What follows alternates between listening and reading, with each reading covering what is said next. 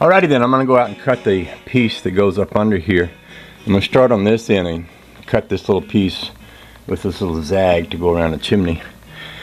I may split the pieces and do, if I do an 8-foot piece, I'll have 2 4-foot pieces to work the 2 ends on, and then I can split another piece to put in the middle. That'll make it a little easier when I'm on the ladder trying to fit all this together. If I had an 8-foot piece and I'm trying to fit it to these ends, that's going to be a little tricky, and it wouldn't be that difficult to split it, I'm thinking. First thing I got to do is get that piece out of the truck and get it around there on the bench where the saw and everything is at.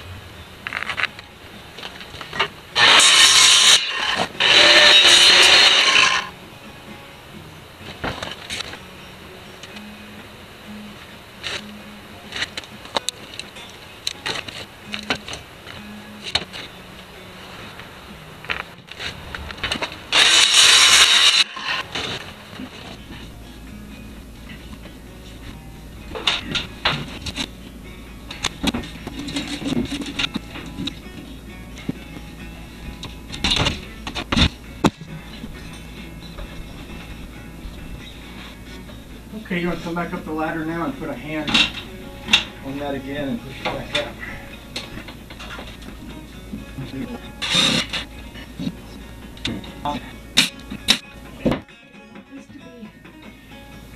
More even again? I'll have to work on that as I go, but now that it's up there. See what I did here is I put a screw and then I pulled the hammer to pull it out, and then I can do the same thing down there. I can pull it or push it as I go. So, thank you. Okay.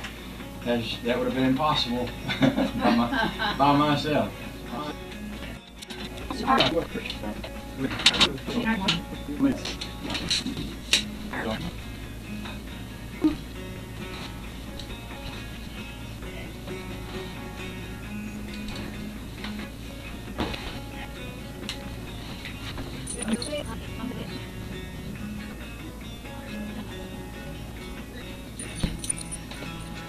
Okay then, so Honey Baby helped me get that piece up.